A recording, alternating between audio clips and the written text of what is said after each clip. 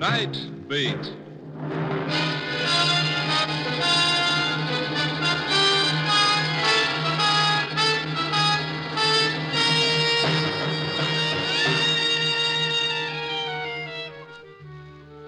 Hi, this is Randy Stone. I cover the Night Beat for the Chicago Star. Stories start in many different ways. This one began when I bumped into a little old man who claimed he was dead, and proved it.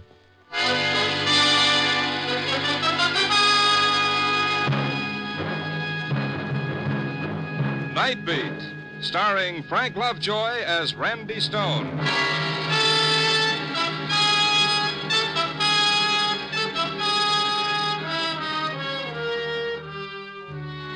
My job is to prowl Chicago at night looking for that ever-loving story that's always out there in the darkness waiting for me. But, like most working stiffs, one day a week, I'm a free man, and this was that day. It was one of those hot spring days that come at you out of nowhere. Hot like only Chicago and one other place can get. I woke up late in the afternoon and went outside for a breath of humidity. I opened my collar and rolled up my sleeves. Man, it was sizzling. There was a little park ahead. I was just going to stretch out on the grass when I saw him. My first thought was, pass the salt tablets quick, the sun's got me and I'm seeing things. But no, he was real, all right. Sitting on a park bench on this boiling day, a fat old guy in a heavy overcoat with muffler, galoshes, and gloves. I went over to him. He looked up and smiled. Good afternoon to you. Good afternoon. Sit down. Sit down. You look tired. Thank you, yeah. Nothing is worth getting tired for. Man is here for such a little while. Yeah. Look, forgive me for bringing this up, but I think it's only fair to tell you, at this moment, the temperature in this city is pretty close to 100 degrees. Oh, is that so? Yeah. For 2 cents, I'd trade everything I'm wearing for one heart shafter and Mark's fig leaf. You are lucky, young man, to feel the good sun. Yes, that is something fine. As for me, I am chilled to the bone. In that overcoat and that muffler? Yes. How could any living thing be cold on a day like this? I suppose that is just it. What? I'm not a living thing. No, I'm afraid I'm quite dead. I think I'll walk around a bit. Goodbye. Say. I suppose I'm just inquisitive, but you see, that's my business. I'm a newspaper man. Oh, yes. An honorable profession. Oh, thank you. Why do you think you're dead? Think? So you don't believe me either? Yeah, it's silly, isn't it? When did you die? The funeral was last week. A very nice funeral. I regret only that there were no plumed horses. Plumed horses? In the old country, that was a requirement for the head of a family. But in America, of course, such customs seem foolish. Yeah, foolish. You still don't believe me? Well, let's say that I'm just an old skeptic. All right, young man. To doubt everything in this life is to miss so much of life's true magnificence. You need a lesson. Come with me. So I went with him, this strange man so comfortable in an overcoat on this oppressive day. We stopped at the first large office building and went into the lobby. The old man took me to the directory on the wall. Can you find the name of a doctor? A doctor? Why do you want a doctor? You will see. Yes, there's a Dr. E.M. Herrick, suite 706. Is he good? I don't know. He's the only one listed. He doesn't have to be too good. Come on.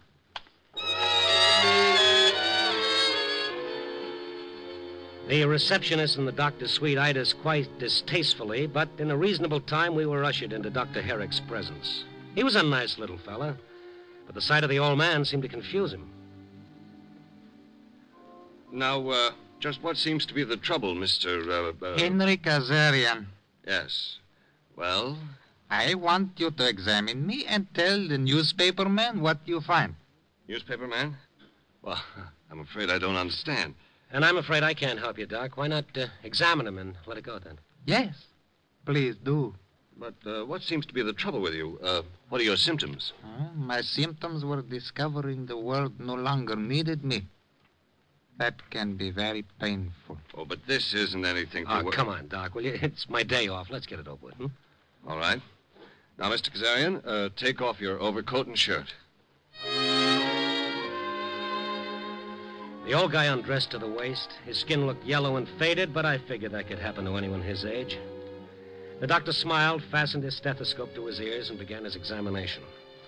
I put a cigarette in my mouth, but I never lit that cigarette.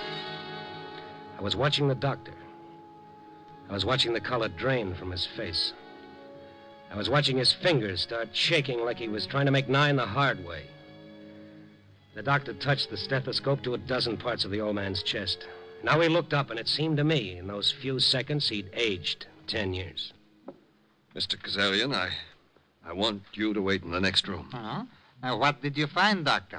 I'm sure the newspaper men would be most interested. I told you to wait in the next room. Take your coat and shirt. I'll be right with you. Yes, all right. Thank you very much. Goodbye.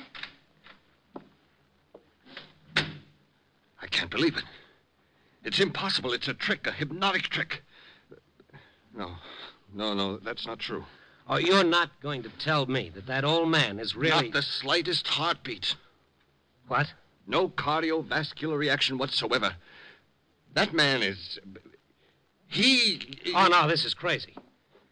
Maybe it's your stethoscope. Maybe it's on the bum or something. No, that's not the answer. Then what is the answer? Are you trying to tell me that guy is really dead? Let's get him back in here. Let's talk to him. Yes, by all means. He's gone. But how? This door leads into the hall. He's not in the hall. You're not going to print this in the paper, are you? Print it? How could I? The city editor'd fire me so fast my head'd spin. He'd say I was dead drunk. But if you were to confirm... No. What? Never. If you or your editor or anyone else ever calls me about this, I'll swear I never saw you or the old man before in all my life. I have to protect my reputation. You can understand that, can't you? Understand? At this point, I understand very little, Herr Doctor. After I left the doctor's office, I looked around the building for the old man. He was gone, all right, but his memory lingered on. Who was fooling who? I went into a phone booth and called the medical association to ask about the professional standing of Dr. Herrick. A nasal-voiced young woman informed me that Dr. Herrick was one of the most able physicians in the city, and her manner indicated that I should have had my mouth washed out with soap for even asking. After that, I looked up the name Kazarian in the phone book. It was there, Henry Kazarian, 612 Post Street. I telephoned, but the line was busy, so I hopped into a cab and took a ride out. It was a neat little white bungalow, but all the shades were down. I rang the bell for a long time before the door opened. Yes? What is it? I'd like to talk to Henry Kazarian. Who? Henry Kazarian. Henry. Oh, what's wrong? You have not heard about my Henry. Hmm? He is dead.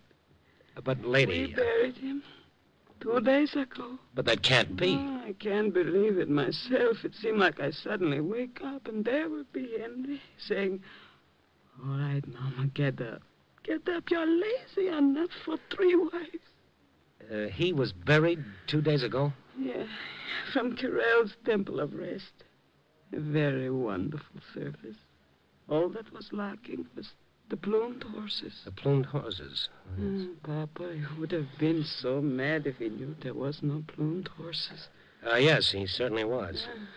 I mean that, Mrs. Kazarian, I'd like to talk to you. May we go inside? No, But... we are in mourning. If you want to know about the funeral, talk to Mr. Carrell.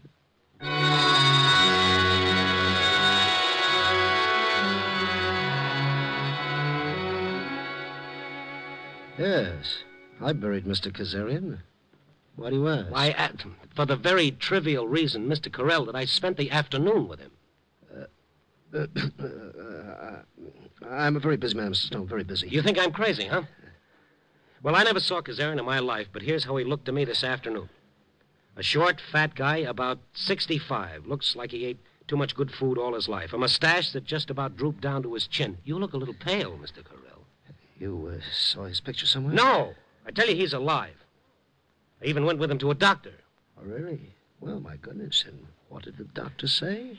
He, Yes, Mr. Stone. All right. Where is he buried? At a cemetery at the edge of the city.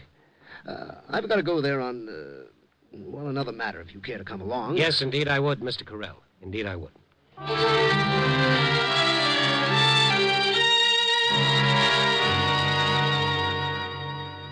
Right here, Mr. Stone, this mound. You see, the earth is very fresh and the flowers have hardly wilted. But listen, Mr. Carell, it can't be him. Mr. Stone, the only reason I'm doing this is to avoid any stupid, sensational publicity. Carell's Temple of Rest is one of the most highly respected... Yes, and Dr. Herrick is one of the most highly respected doctors, and Mrs. Kazarian is a grieving widow. There's got to be a logical answer to this. There's just got to be.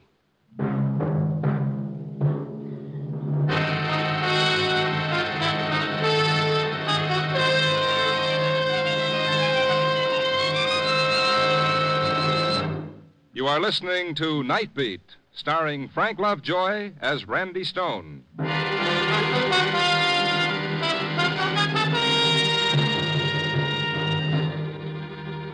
When the undertaker brought me back to town, I called an insurance clearinghouse to find out if anyone had cashed in a policy on Mr. Kazarian. No, Mr. Kazarian didn't carry any insurance, so that wasn't the answer. I was beginning to get a little panicky. It was after 6 o'clock and I wasn't a bit hungry. I started walking home to see if I could figure out one thing in all that happened that made even a little sense.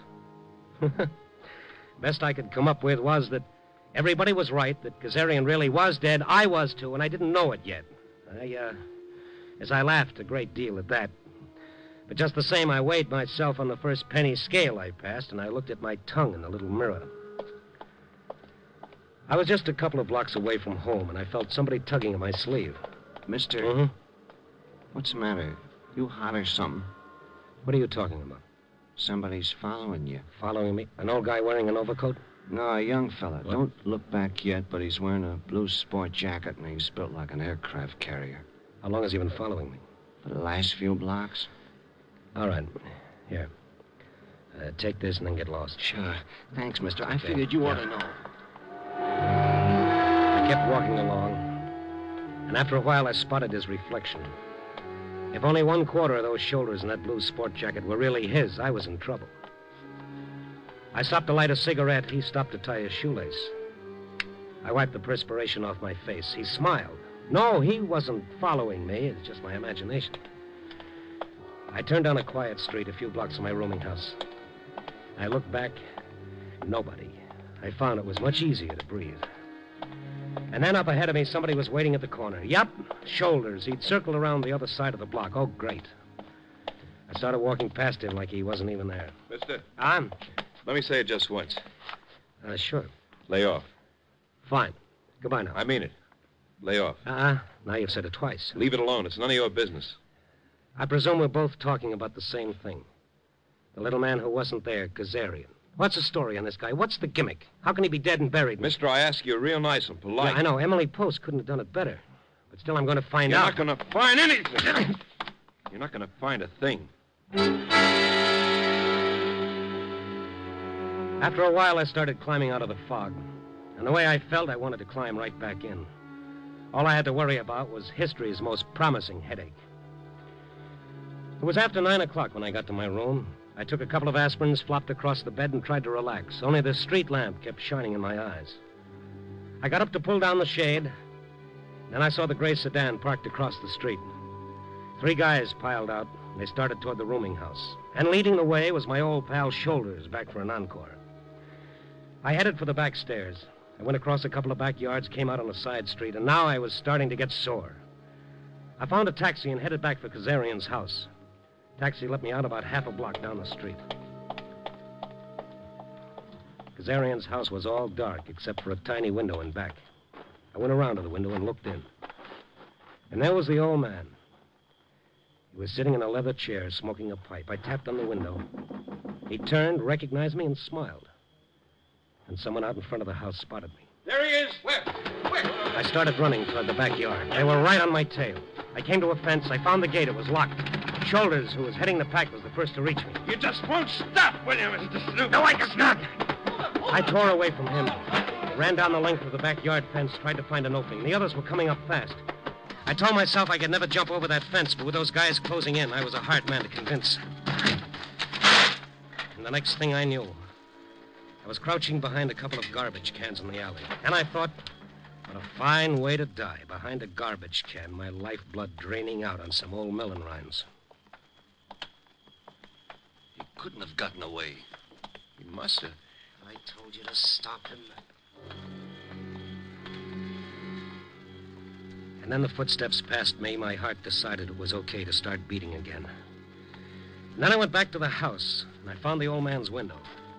It was dark now, like the rest of the house, but the window was open a few inches. I started pushing it up some more. Who is that? It's me, Randy Stone. I'm coming in. I would not advise that, young man. Really, it is quite foolish. Yeah, nobody knows that better than I. I'd appreciate it if you didn't call for help. Why should I? Where's the light switch? Oh, yeah. I see you're not wearing your overcoat now, nor your gloves. You're not so cold now, huh? No. Isn't that strange here in the house? I do not feel it nearly so much. Yeah, that is funny. Why are you coming toward me like that? I want to shake your hand, Mr. Kazarian, just a gesture of friendliness. But somehow you do not look at all friendly. Your hand. Surely. I thought so. It's as warm as mine. Very nice pulse, too. What's the story, Mr. Kazarian? Oh, you are mistaken, young man. I am dead. How were you able to fool that doctor? Why did the undertaker swear he buried you? Why is your wife in mourning? Why was I slugged? But these are questions I cannot answer. I'm an old man and I'm very tired. Oh, would you say I was impolite if I asked you to leave? Oh, sure, I'll leave. Would you say I was impolite if I asked you where I could find the nearest police station? Because that's where I'm going. You're not going anywhere, Stone. Papa, I told you to holler for us if he bothered you. I knew there would be trouble. I just knew it. Dr. Herrick. Life is full of trouble. Death is endless peace. If this gets in the paper, it'll be the end of everything. Oh, and Mr. Carell of the Temple of Rest. What a spot for a chorus of Auld Lang Syne. You keep real quiet, Stone. Oh, that's a deal, Shoulders. Well, I wish you would all leave. In my lifetime, I saw none of you. Now that I am dead, you crowd around me like vultures. Yes, Papa, we leave just so you shouldn't get excited. Come, boys. Well, leave me in peace. Huh? Leave me in peace. Papa likes to sit by himself sometime. George, you stop looking so tough. Nobody's afraid of you. Peter, why you just stand here and all? Go to the kitchen, put up hot water for tea. Yes, Mama. Mama? Carell, you call her Mama? Of course, Go to the kitchen, Peter, all of you. Go. I will explain to the young man. Perhaps I should do it, Mama. Mama again, you too, Dr. Herrick?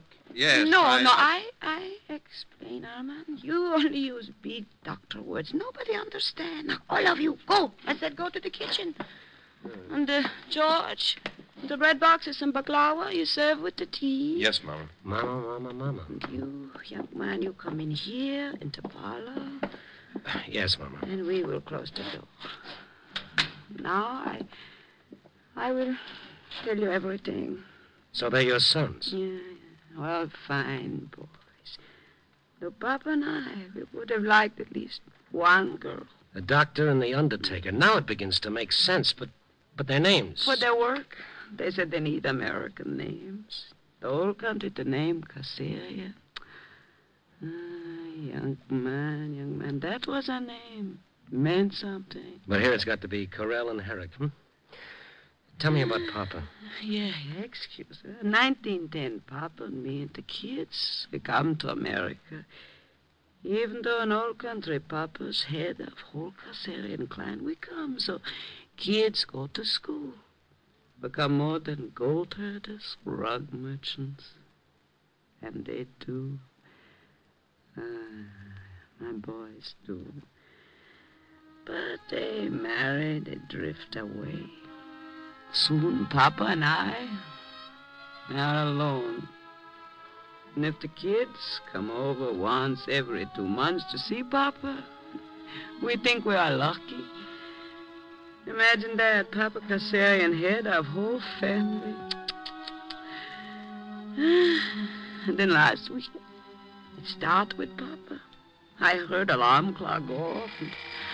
I got up like I always do, sleepy, thinking, old country exists for so many thousand years without alarm clocks. Why we need, huh?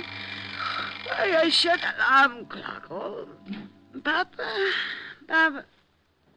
Papa, where are you? I hurried to the house, and I found him in the kitchen, sitting at table in overcoat. Papa, so here you are. You feel all right. For a dead man, I feel all right. For a dead man, you should not talk like that, Papa. You got many years ahead of you. I got eternity ahead of me. You call my sons. You tell them Papa is dead. You feel sick, huh? I call Armand. He's a fine doctor. Oh, woman, listen to me. I am not sick. I am dead. Do not call Armand the fine doctor. Call my son Peter the fine undertaker. Do as I say. Tell them Papa is dead.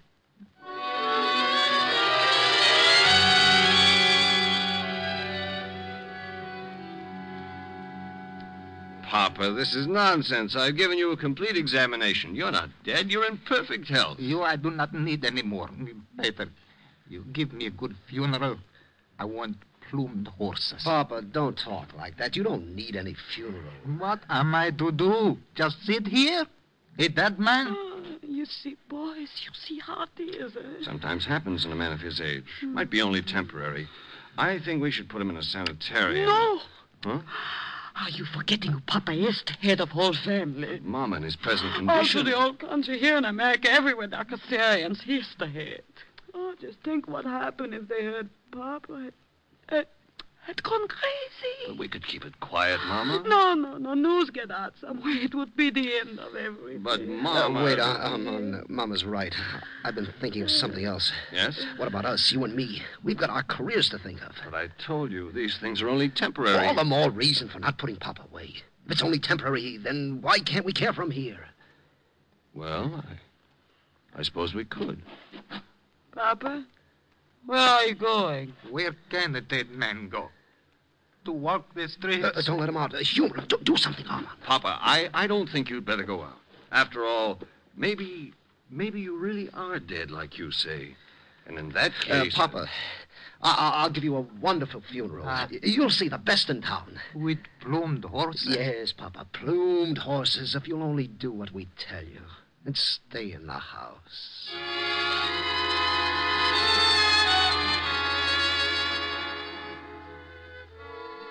Mama Kazarian didn't have to tell me any more.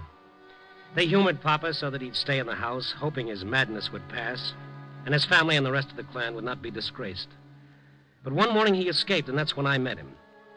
When he took me to his son, Dr. Herrick, and told him I was a newspaper man, the doc thought everything was about to fall apart, so he went along with Papa's madness. And so did Carell and the others. That's why I was followed. That's why Shoulders slugged me. That's why they all came to my room later to try to talk to me. I promised to keep their confidence, ate some of Mama's cookies, shook hands all around, and left. But as I was walking through the yard toward the street, a window opened. Young man, Hmm? come over here, over to the window. Oh, Mr. Kazarian. Okay, sure. If you keep your voice down, I don't want them to hear. But you are a nice young man. I feel in you an understanding. That is why I talked to you in the park. That is why I talk to you now. What do you mean? They tell you now, how you say I am cracked in the head, insane, because I say I am dead. Maybe so, but let me tell you this. For 22 years, while I was not dead, and while I was sane, I worked 12, 14 hours a day. I never saw the sun.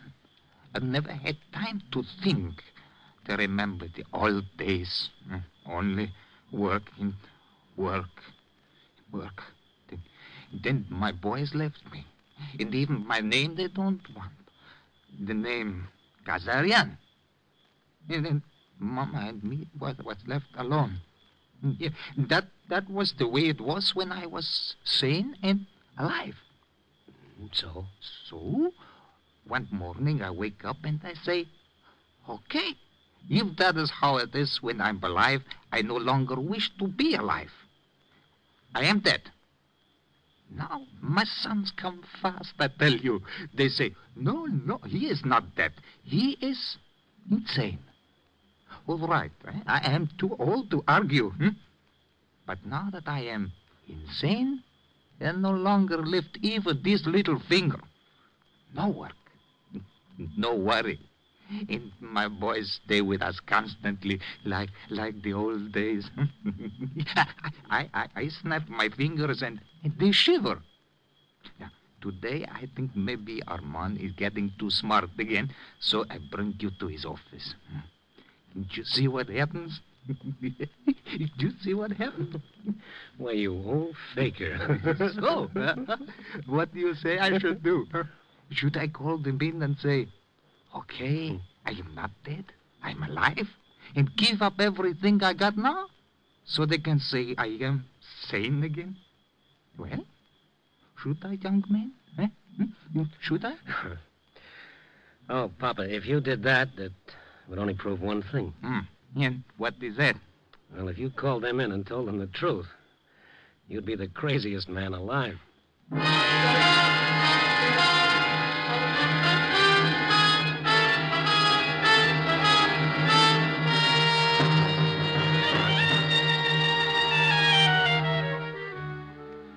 All this and a moral, too, huh?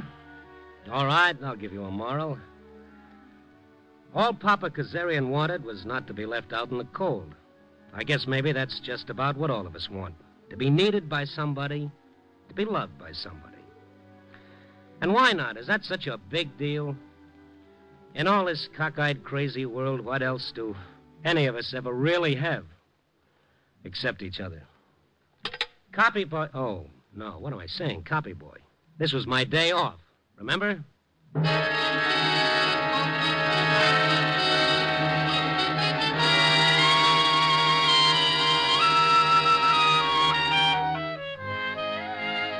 Night Beat, a new dramatic series, stars Frank Lovejoy as Randy Stone. Night Beat is written and edited by Larry Marcus and directed by Warren Lewis. Music is by Frank Worth. Papa was played by Ben Wright. Betty Lou Gerson played Mama. Others in tonight's cast were Jeff Corey, Lou Krugman, and Paul Duboff. Frank Lovejoy will next be seen in Milton Sperling's production Rock Bottom, released by Warner Brothers. Listen next week at this same time and every week as Randy Stone searches through the city for the strange stories waiting for him in the darkness. The stories that come out of the shadows to find their way into Night Beat.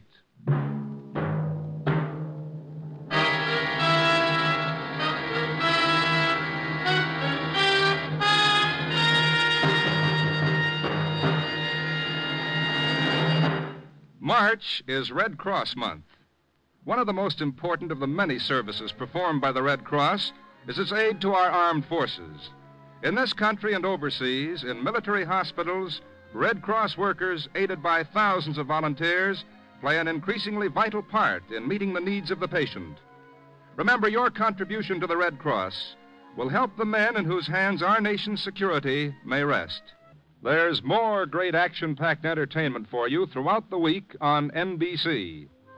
Other mystery adventure programs include such popular shows as Dragnet, High Adventure, and Christopher London. Now, stay tuned for Brian Donlevy as a soldier of fortune on Dangerous Assignment on NBC.